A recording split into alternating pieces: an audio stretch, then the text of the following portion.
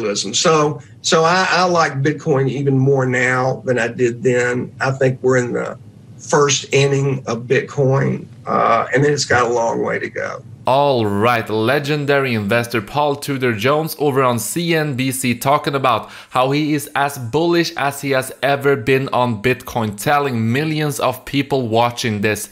We are going to take a look at what he had to say about Bitcoin. Also, we are going to talk about the markets. Bitcoin is currently pushing towards $13,000. Are we going to be able to break this massive bullish upside if we actually manage to do that? And we got something else. We got this guy. So this is actually Brad Sherman saying that 46% of all Bitcoin transactions are for illegal activities.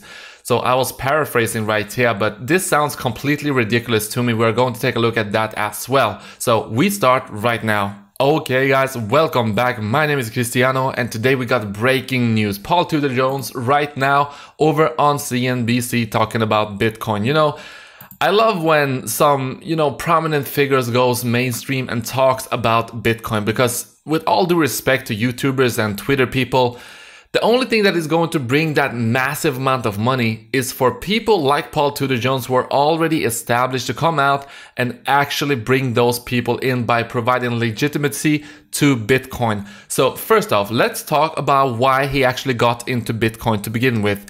He thinks that Bitcoin is the best bet against inflation. So I'm not going to put the words in his mouth. Let's hear it. Talk to you. I don't know if it was the last time we talked to you, but back in May, you had told us that you were buying about 2% or putting about 2% of your assets into Bitcoin, which has been on a wild ride upward, especially even in the past 48 hours, as PayPal has announced that it's going to allow Bitcoin and cryptocurrencies onto its platform.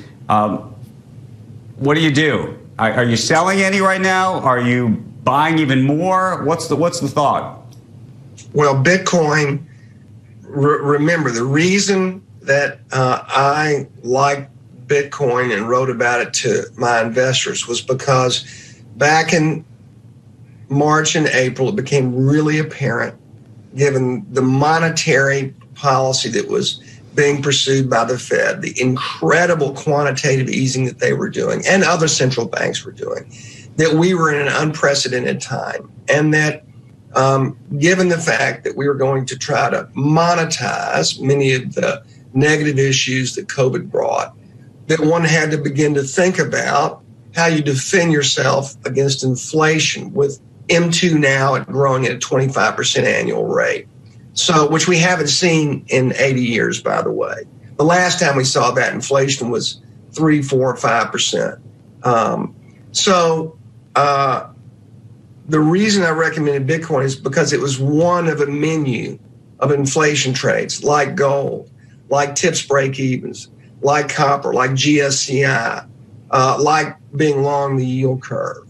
And I came to the conclusion that Bitcoin was going to be the best of the inflation trades, the defensive trades that you would take, because when you looked at the overall market caps of all the rest of them and you looked at all the characteristics, Bitcoin had the advantage of had a very small coterie of people who were investing in it.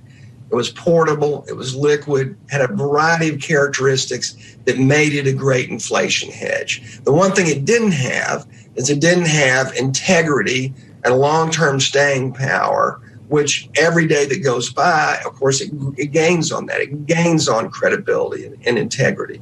Every day it gets more integrity, it gets more credibility. So I like that. If you like those words by Paul Tudor Jones, make sure to like the video right now. If you're getting value out of this video, you can subscribe. I do provide you with several, mostly 2 videos a day actually, staying up to date with everything and providing everything to you so that you also are up to date with everything that's going on in these markets. Now, next up, I want to talk about comparing Bitcoin to getting into Google, Amazon, or Apple early. Like, everyone is comparing Bitcoin to Apple and getting in early on these companies. The thing is, I think that many people get it wrong, because it is not about getting in early in some company that is going to do well.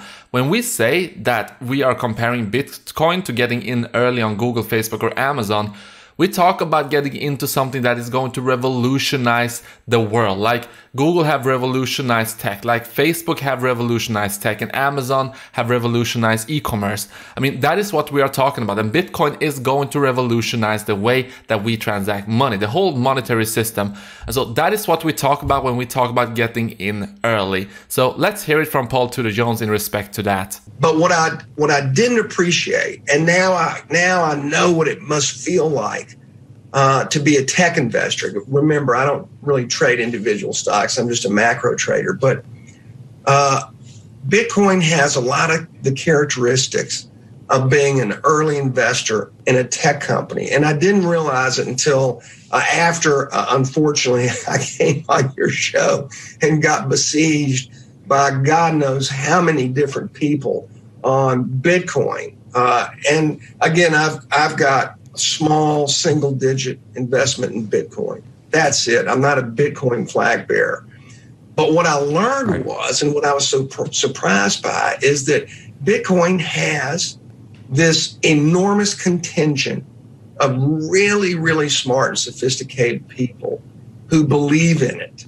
And now when I think of the menu of the inflation hedges, the thing that Bitcoin has, again, it's like investing with Steve Jobs and Apple or investing in Google early. You've got this group that's, by the way, crowdsourced all over the world that are dedicated to seeing Bitcoin succeed in it becoming a commonplace store of value and transactional to boot at a very basic level. And so I've never had an inflation hedge where you have a kicker that you also have great intellectual capital behind it. So that makes me even more constructive on it. So next up, and this is probably one of the most important parts of this video, is when he explains that Bitcoin is different because you can be short the market a lot, and in many cases you're going to make money if that actually happens. But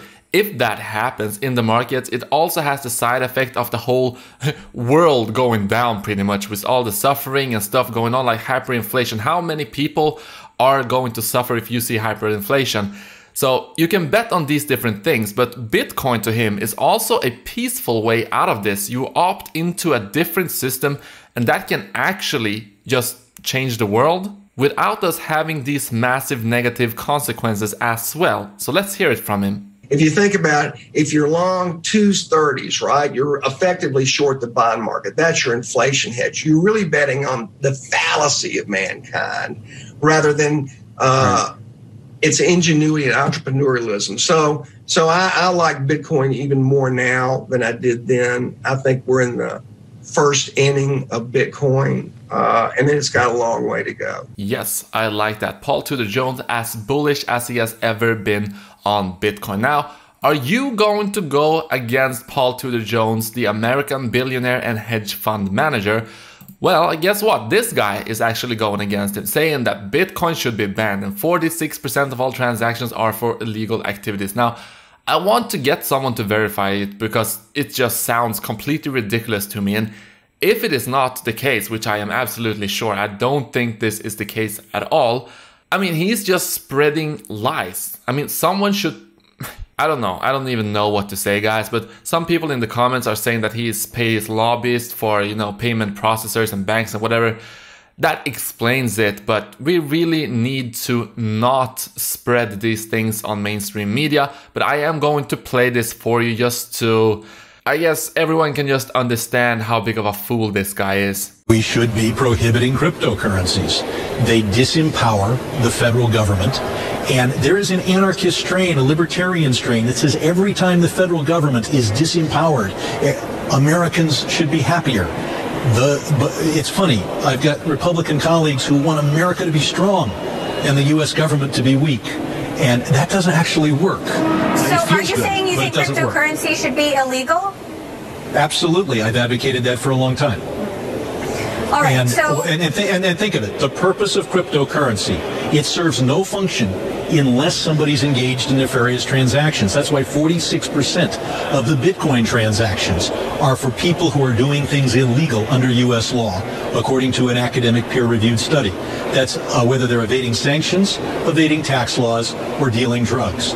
So we already know, and Bitcoin is a small baby here. You can't buy a pack of gum for a Bitcoin. It has to have an off-ramp that you can then convert it into a sovereign currency. This proposal solves that problem and will allow drug dealers to go seamlessly from drug deals to money they can spend on luxuries.